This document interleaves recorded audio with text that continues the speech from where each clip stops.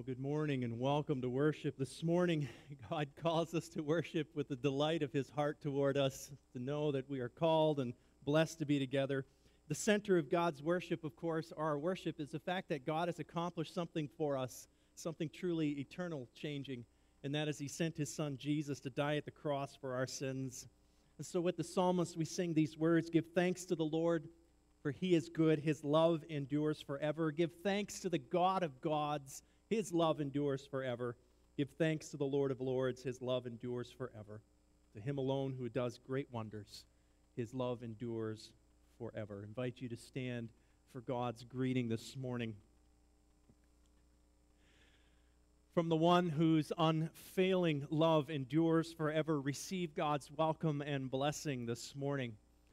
Grace to you and peace from God our Father, from Jesus Christ the Son, and from the Holy Spirit, whose presence is here in this place and gives us rest and peace. And together God's people say, Amen.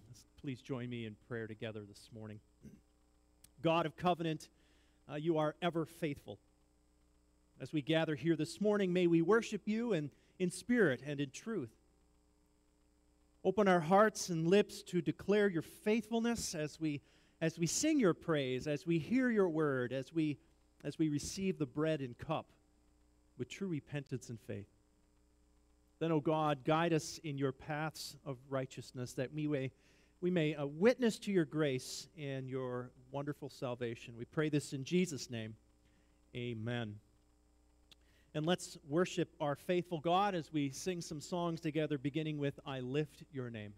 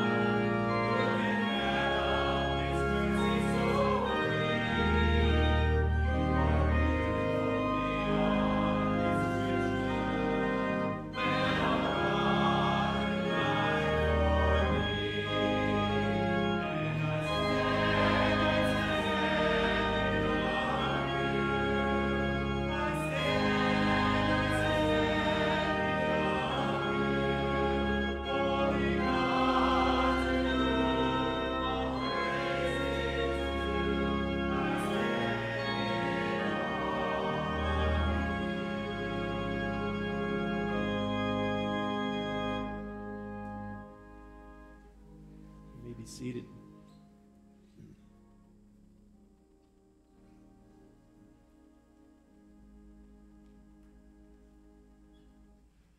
The testimony of the Christian church has always been that by God's grace, we stand in awe of this grace. We stand in awe of the God who keeps his promises. And for centuries, the Christian church has professed this profound truth in the words of the Apostles' Creed, and we're going to recite those words together at this time as our public commitment and our public profession of faith. Once again, join me as we say these words together. I believe in God the Father Almighty, creator of heaven and earth. I believe in Jesus Christ, his only Son, our Lord, who was conceived by the Holy Spirit and born of the Virgin Mary. He suffered under Pontius Pilate, was crucified, died, and was buried. He descended to hell. The third day he rose again from the dead. He ascended to heaven and is seated at the right hand of God the Father Almighty. From there he will come to judge the living and the dead. I believe in the Holy Spirit, the Holy Catholic Church, the communion of saints, the forgiveness of sins, the resurrection of the body, and the life everlasting. Amen. People of God, we celebrate God's faithfulness this morning, which is everlasting. His mercies are new every morning, and we do that as well as we spend some time in prayer, approaching the God who says, you may seek me and find me when you seek me with all your heart. A couple prayer requests to make you aware of. For those of you who receive emails, you know about this already. Barb Niebuhr had her surgery this past week, and the surgery went well. The surgeon was very pleased with the process itself, and so far her recovery is also going well. She'll remain at Borges Hospital for a couple more days for initial healing, and then, Lord willing, we'll be able to come home soon. We want to continue to pray for Bill Coburn and Bill and Kathy Coburn as Bill's mother, Nancy. She's 100 years old and was placed on hospice care this past week. Via email and our phone line, we sent a prayer request out on behalf of Jordan and Michelle Veenstra. Michelle is the granddaughter of Gene Vader. They've been worshiping with us for quite a bit the last year. Jordan's father had stem cell transplant surgery this past Tuesday in Ann Arbor. So let's lift up Eric Veenstra, continue to pray for him. Rick Lingbeek is recovering well and was going to be here this morning, but maybe didn't make it. That's all right. He did have recent big surgery as well, but let's continue to pray for Rick and Carol Bonsalar and others. And let's go to God in prayer. Let's do that together. Our Father in heaven, as we've done already this morning, we've worshiped you. We've come before the God in whom we stand in awe, and all holy praise is due your name. We worship you, O God, because, again, your mercies are new every morning. Great is your faithfulness. We worship you, God, for the peace that surpasses understanding and meets us. It meets us here this morning. It meets us in times of calm and in times of crisis. We glorify you. For you are the refuge that we need, and you give strength to those who are weary and worn out. Father, with the psalmist we say, how good and pleasant it is when God's people live together in harmony. We're not naive. We realize until Jesus returns that Satan's going to continue his assault on our friendships and our marriage, our families, and our churches, and where we work and where we play. So God, help us to resist him tenaciously. Help us to constantly marinate ourselves in the gospel and to abide in your love, which is now and forevermore. Guide us, Holy Spirit, to be a people of peace in these days. Help us also to be attentive to the needs of others around us as we bear one another's burdens. We pray for Barb Niebuhr, Eric Veenstra, and Rick Lingbeek as they're recovering from recent surgery.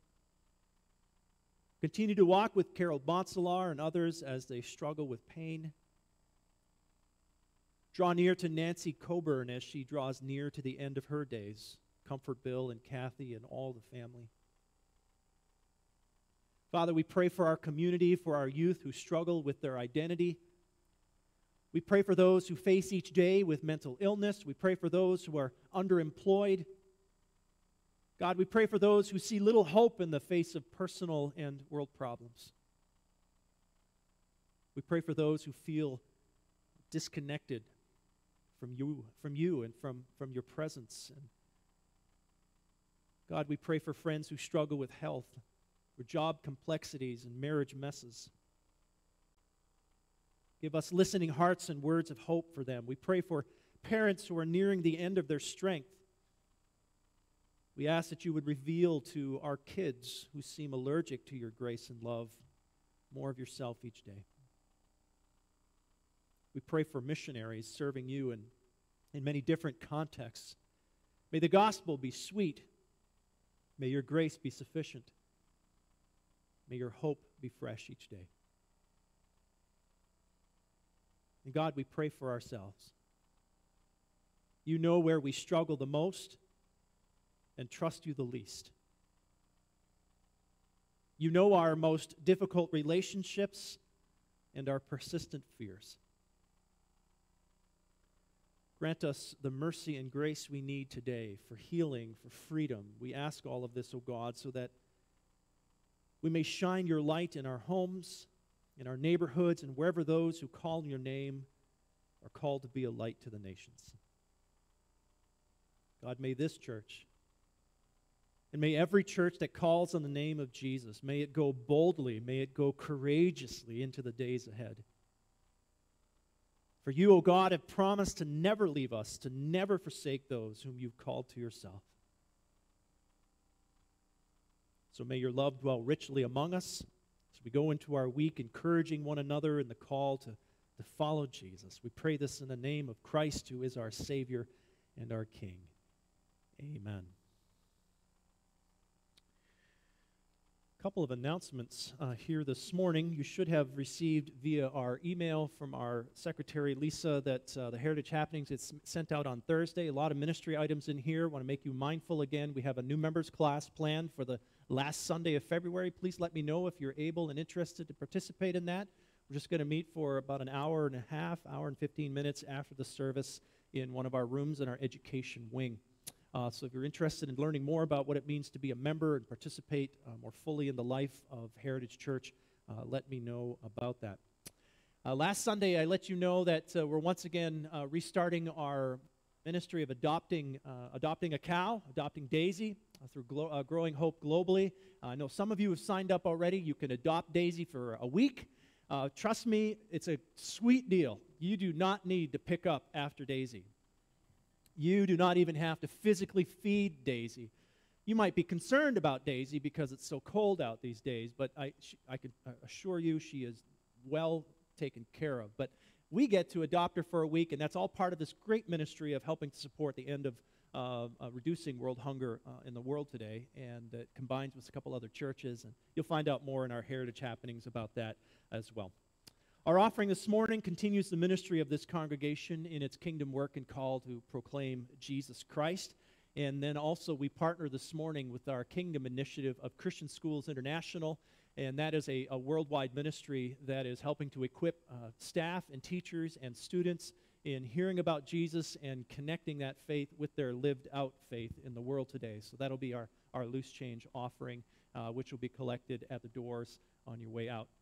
Finally, just a reminder, we are celebrating communion this morning, and hopefully on the way in you picked up one of your little packets. Oh, I forgot mine here this morning, but I have mine on the table. But be sure to pick one up maybe after the message, or one of our elders will be available and get that to you. Okay?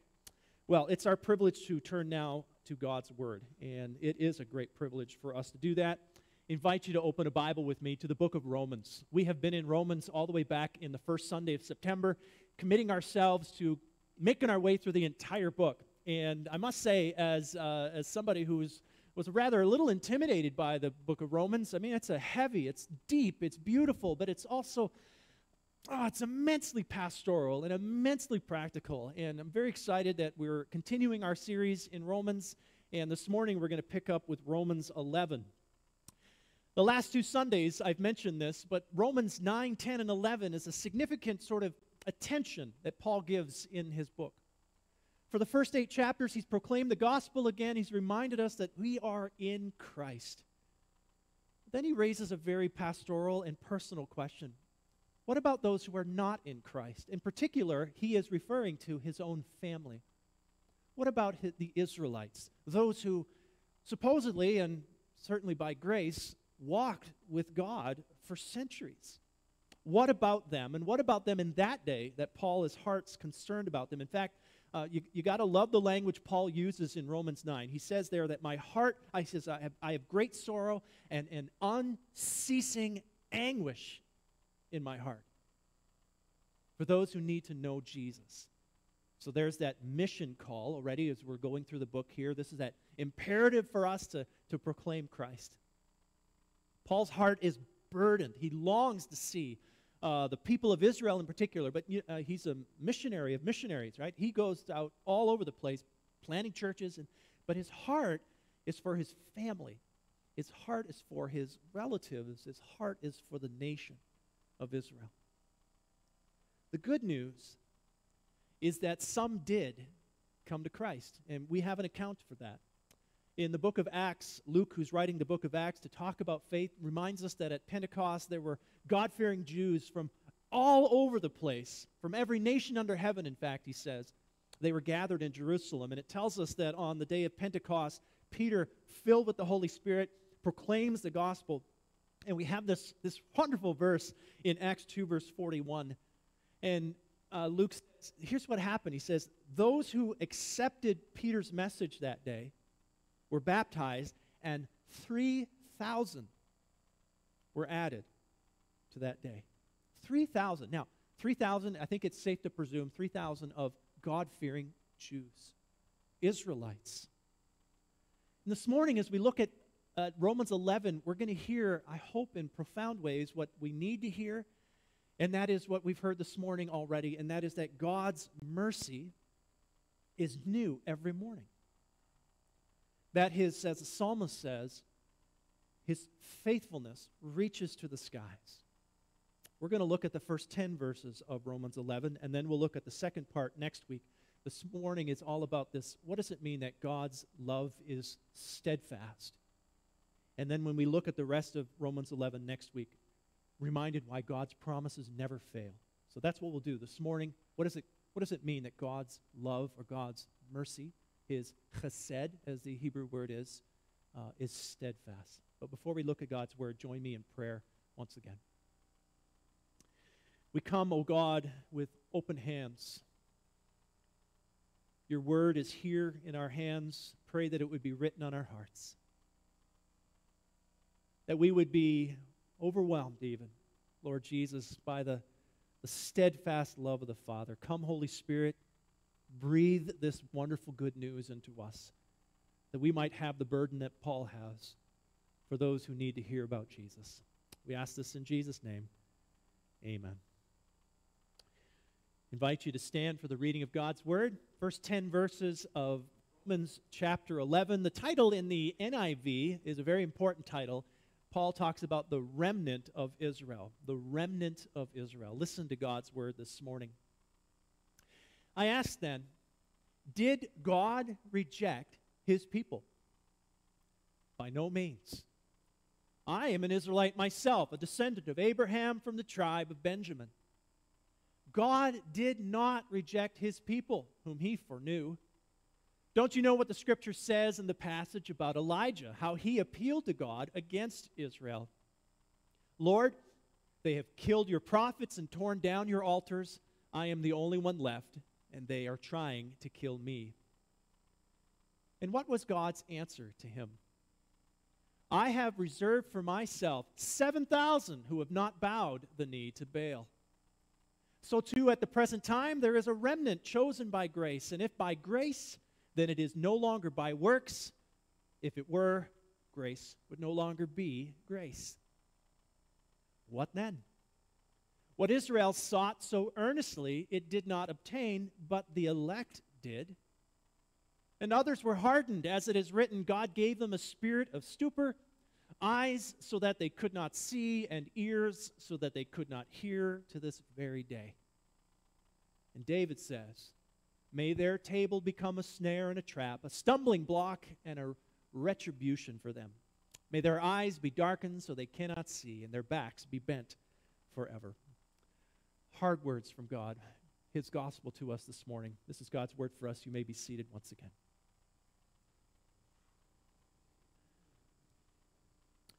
I feel like in my ministry as a pastor and a preacher, I often have referred to this verse, but it's a good one to be reminded of this morning. Hebrews 11 is the great chapter in which you hear what we call the hall of faith, and it begins with those wonderful words. It tells us faith is being sure of what we hope for and confident of what we do not yet see. Sure and confident. A few Sundays ago, we talked about how certainty is not the enemy of faith. There are many things we can be certain of. But that reality that the writer of Hebrews pulls out and then paints this portrait of the church says, look, here is faith lived out. Faith is being sure.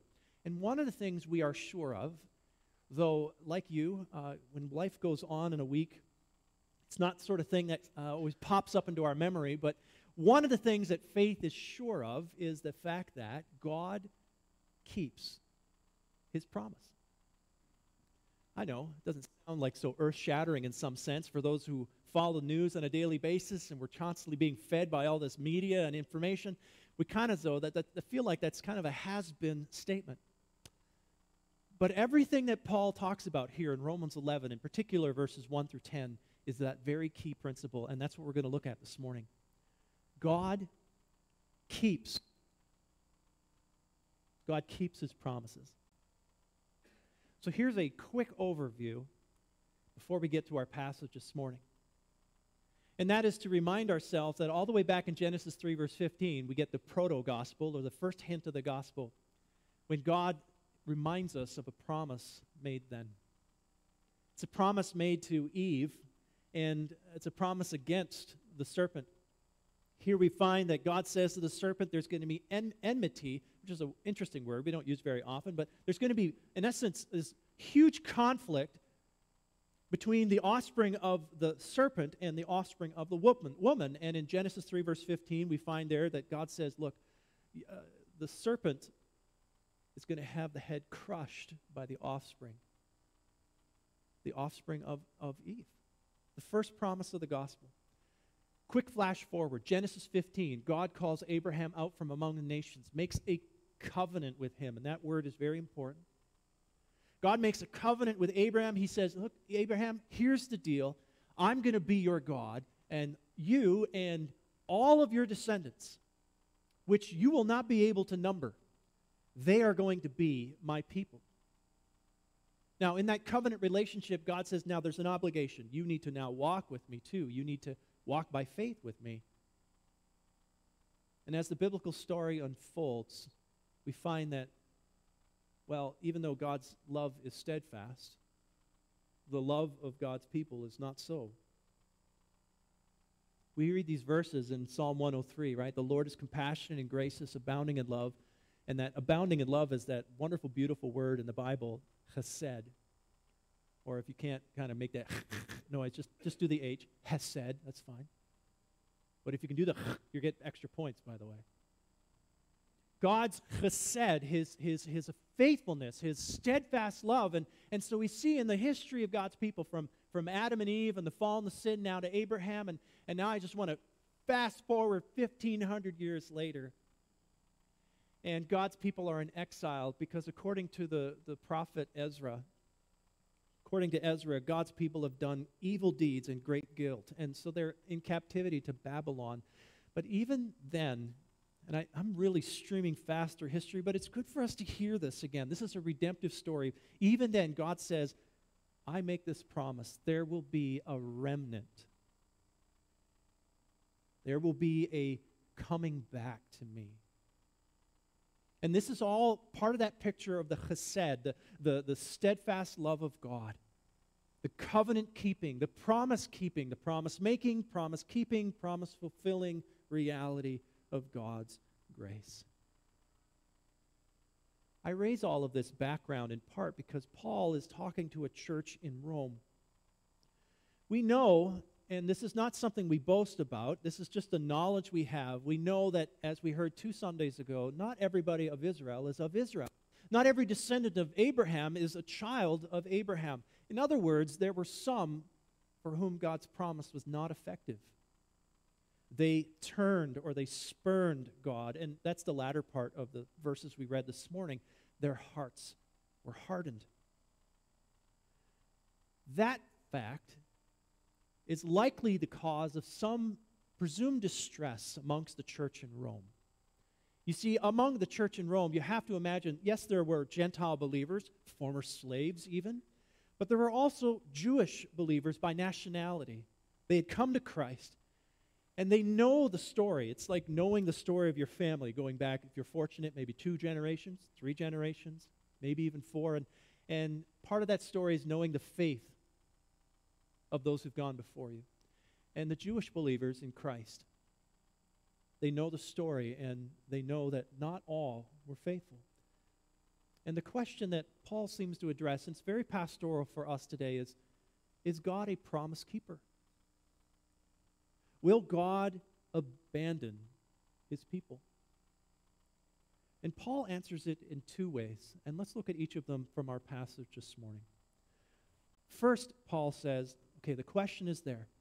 If not everybody who was of Israel, if not every descendant of Abraham was a child of God, might God not keep his promise with us? And Paul answers there emphatically, by no means. He says, case study number 1, look at me. Look at me, says Paul. Who am I? Well, I'm an Israelite. I'm a descendant of Abraham, of the tribe of Judah, which in shorthand is basically Paul saying, in effect, hey, I am a Jew of Jews.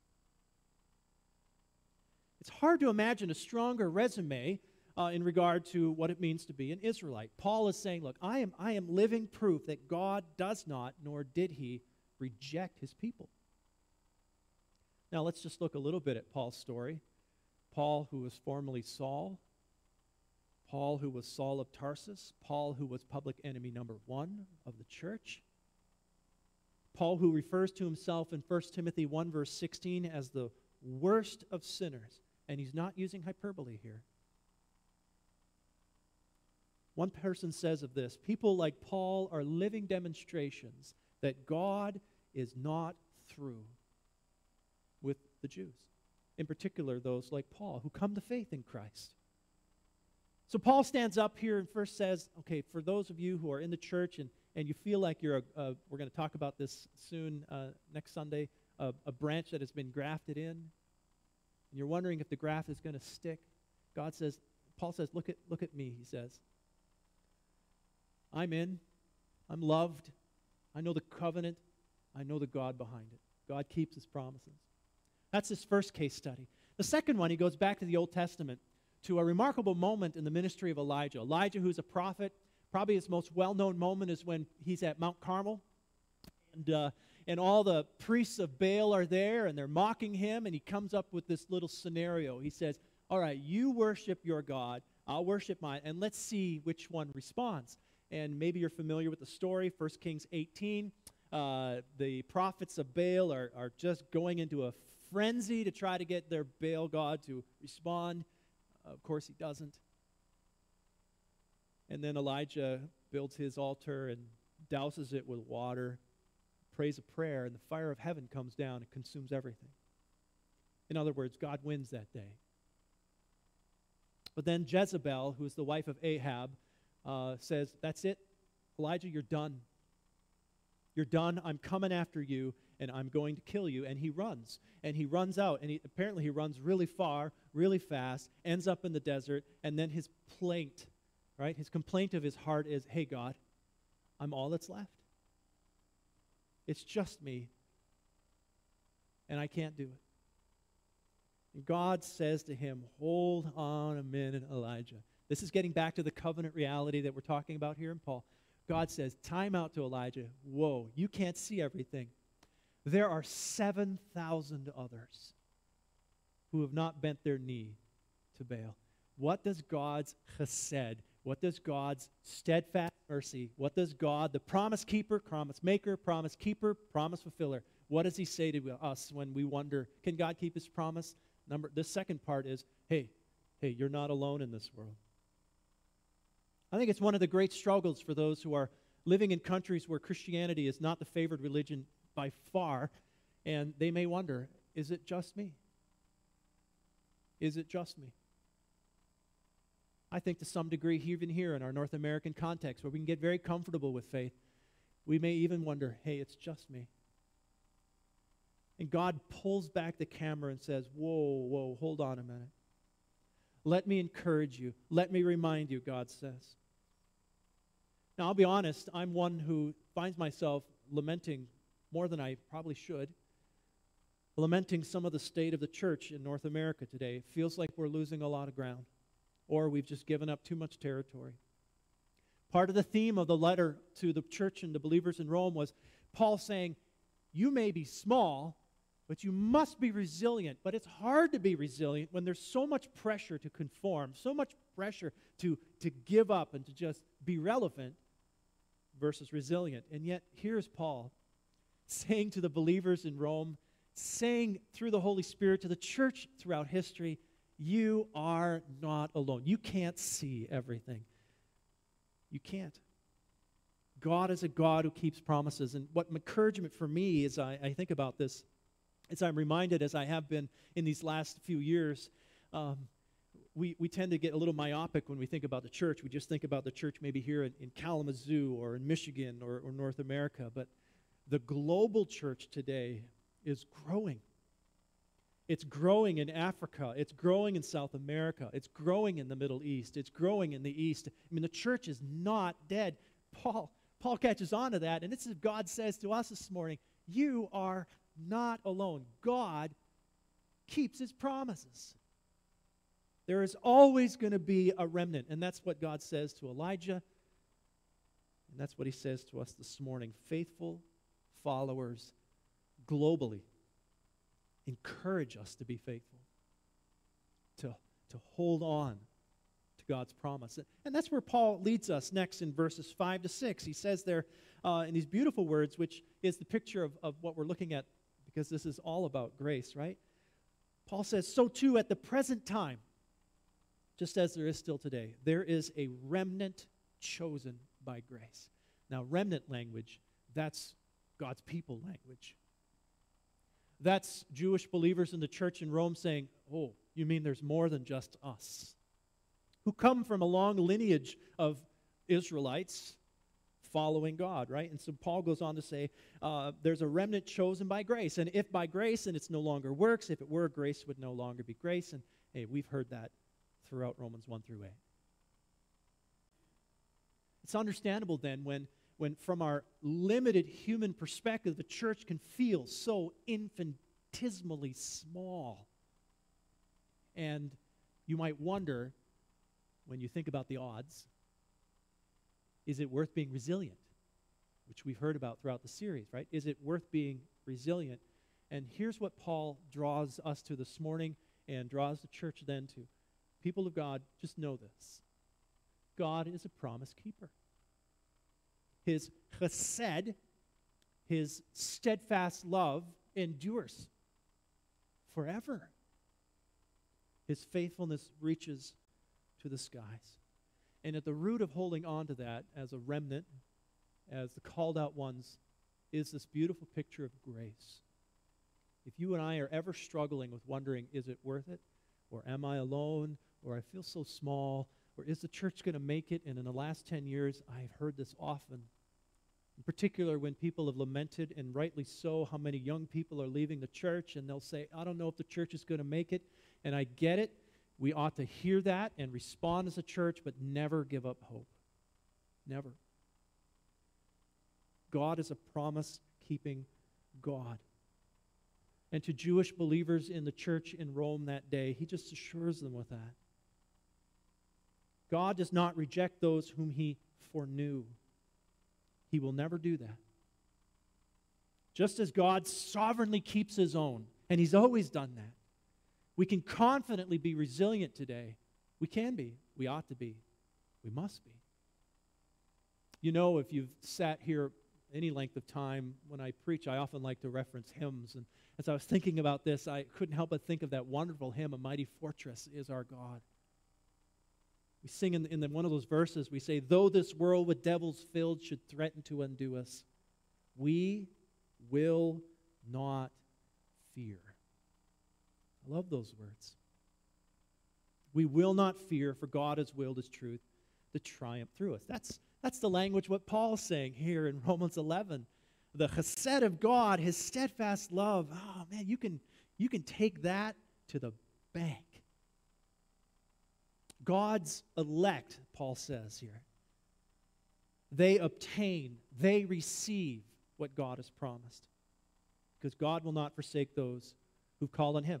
Which gets to the latter part of our passage this morning, which is some hard language, as I said. And that is the fact that there are some who harden their hearts. It's a bit of a mystery how this comes into effect, I must admit to you, but the sense in which God, those who reject God's promise, God says, I give them over. I let them be. I let their hearts get hardened. Essentially, God gives them over. And if you want to know what we ought to do about that, get back to Romans 9. And Paul says we have to burn with desire for them to come to Christ. Why does Paul share all of that here? The whole part of it. Well, as I mentioned earlier, it's likely that within the church in Rome, there were Christ followers who were descendants of Abraham, right? So now we know some of their lineage. And maybe, I think it's safe to say, maybe they are wondering, will God be faithful to Israel? In other words, to those who have a history.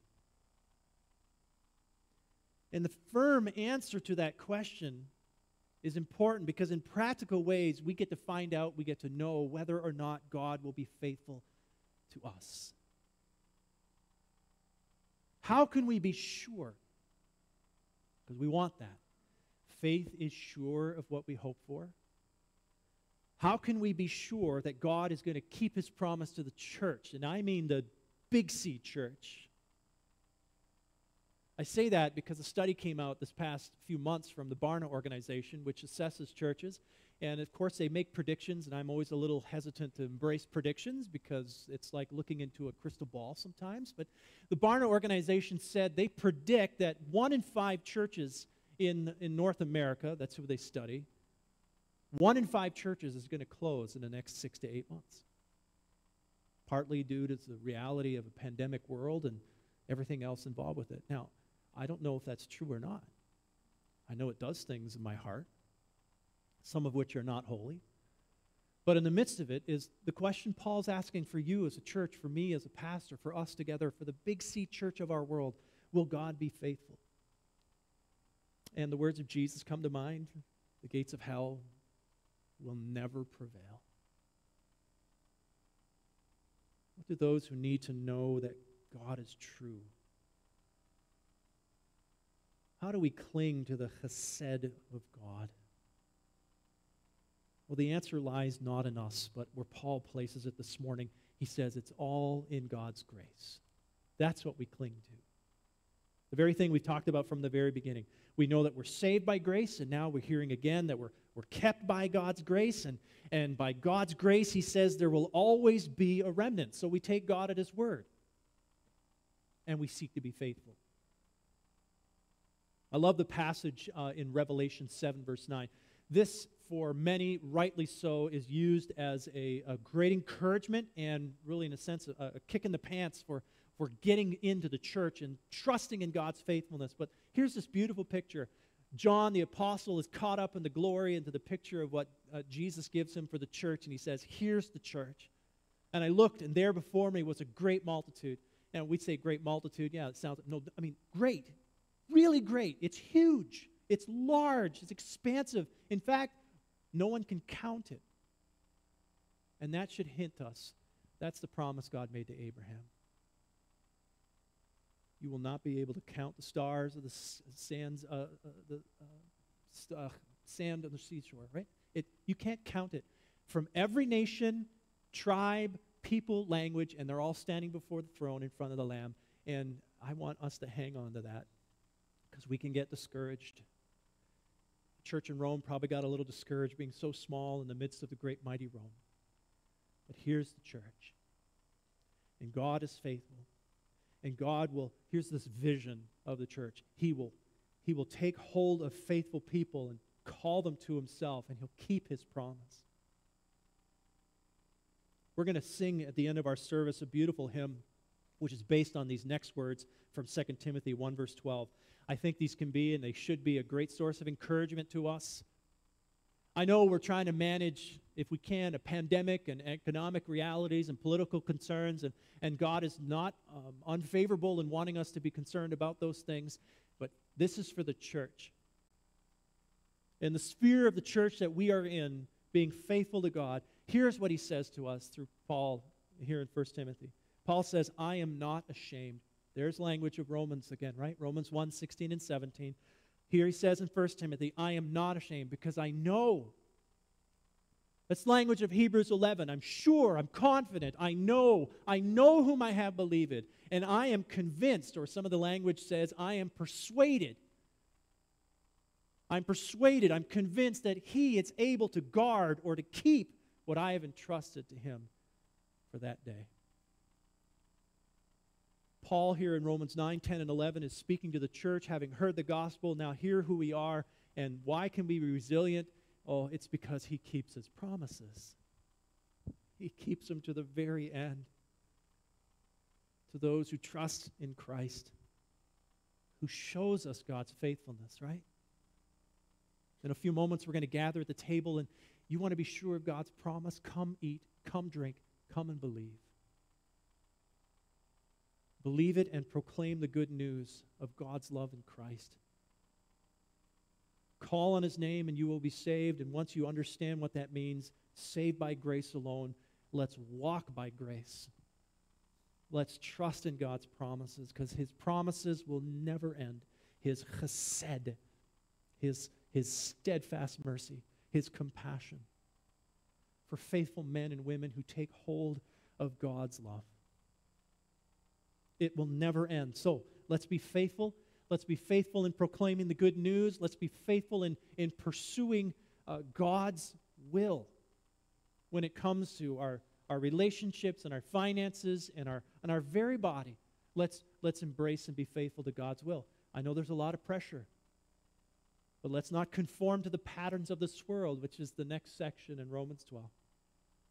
Let's be faithful in pursuing God's will, faithful in every relationship, faithful in how we love our neighbor and seek the common good. Yeah, we can be pretty small in the world, but God is not a God who forsakes. Let's be faithful in pursuing reconciliation, faithful in being generous, faithful in trusting in God's providence. Let's be faithful to Christ's church. Let's be faithful in honoring those in authority over us. Let's be faithful in and I love this, I'm going to quote him again, living for Jesus, a life that is true, striving to please him in all that we do. Why? Because of God's chesed, because of his steadfast love. He's a promise maker and a promise keeper. So let's be faithful. Because God's grace, quote another hymn, God's grace has brought us safe thus far, and grace will lead us home. In that sure, in that certain promise, may our hearts be glad. May we not be afraid. May our eyes and our ears not be hardened, but open to the gracious goodness of God, that we might tell the story. For as we will remember together here at the table in just a moment, God is faithful.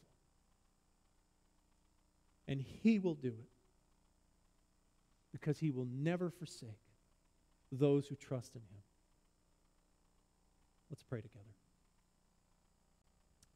Father in heaven, I pray that that good news would so saturate my heart and our hearts today that though we might feel so small, so lacking of influence and power in our world, the fact is Our hope is in the God who is sovereign over all. So we'll be faithful in the small things.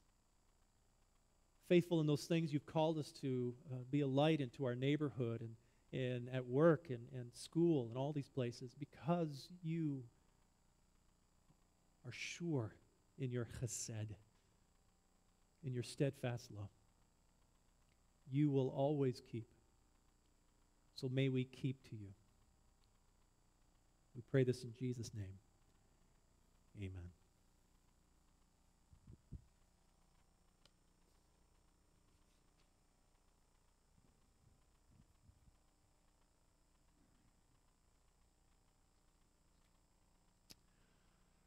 Beloved in Christ, the Holy Supper we are about to celebrate is a feast of remembrance, a feast of communion, and a feast of hope. We come to remember. We remember that Jesus was sent by the Father to assume our flesh and blood and to fulfill for us all obedience to God's law, even to the bitter suffering and death at the cross. And through his death and resurrection and ascension, Jesus establishes a new and eternal covenant of grace, that we might be accepted and never forsaken. So we come to remember this morning. We also come to have communion with Christ. Christ who promised to be with us always, to the very end of this world. And in the bread, Jesus makes himself known to us as the true heavenly bread that strengthens us for eternal life. And in the cup, he comes to us as the vine in whom we are to abide, that we might bear fruit. We come to have remembrance, to come to have communion, and we come in hope, believing that this bread and this cup are a pledge, they are a foretaste of the feast that we shall partake in when Christ's kingdom has fully come and we shall see him and be made like him in glory.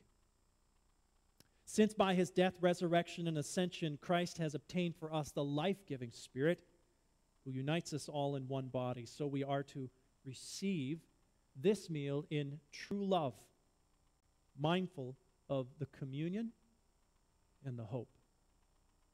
So now, following Jesus' example, we take this bread and we take this cup, ordinary things that God uses for extraordinary purposes. And as we come to the table, I invite you to join me in prayer once again. Let's pray together. Eternal and gracious God, we give you thanks. In countless ways, you have revealed yourself in ages past to be true. You have blessed us today with these signs of grace. We praise you that through the waters of the sea, you led your people out of bondage into freedom.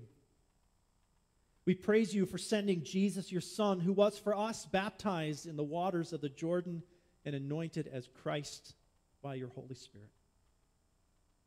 Through the baptism of his death and resurrection, you set us free from the bondage of sin and death, and you have cleansed us. We are born again. We pray you will send your Holy Spirit so that this bread and cup may be for us today the body and blood of our Lord Jesus Christ. Renew us, that we may be empowered to do your will and continue forever in the risen life of Christ, to whom belongs all glory and all honor. We pray all this in the name of Jesus, who taught us to pray, saying together, Our Father in heaven, hallowed be your name.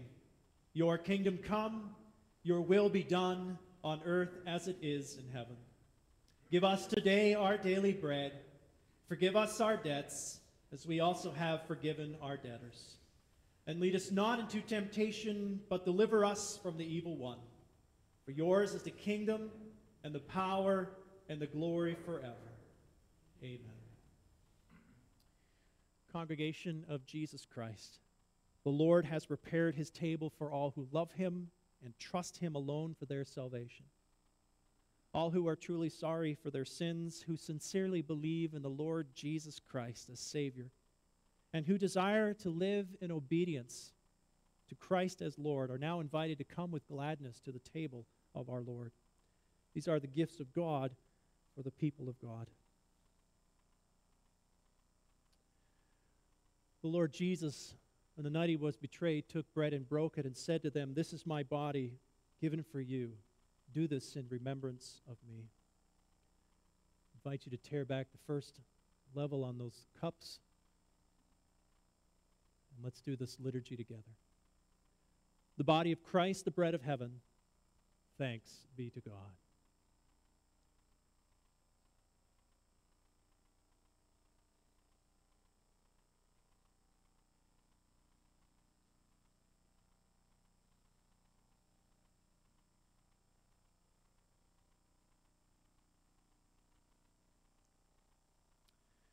In the same way, Jesus took the cup, saying, "This cup is a new covenant in my blood, shed for you for the forgiveness of your sins.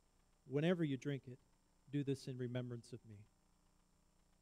Please feel free to tear back that next layer on your little cups. And then join me in this liturgy. The blood of Christ, the cup of our salvation. Thanks be to God.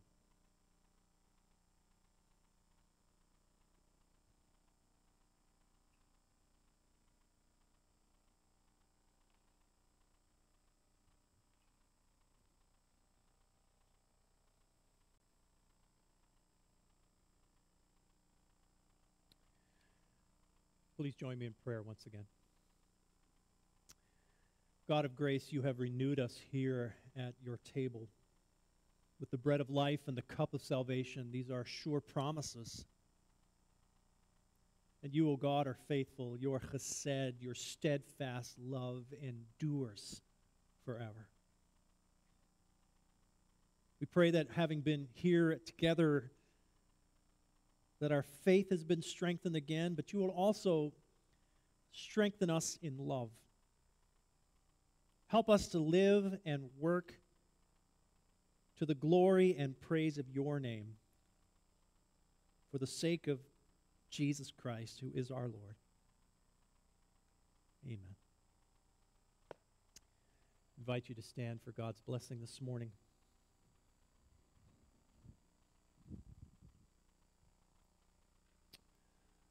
We read in Lamentations 3, "The steadfast love of the Lord never ceases. His mercies never come to an end. They are new every morning. Great is your faithfulness." As those who come and those who know that God's steadfast love is better than life, may our lips glorify him. May our souls be satisfied in him, and in the sure and certain hope of Christ, receive God's blessings as you go from this place. May the God of peace himself give you peace. At all times, in every way, the grace of the Lord Jesus Christ be with you all. And together, God's people say, Amen.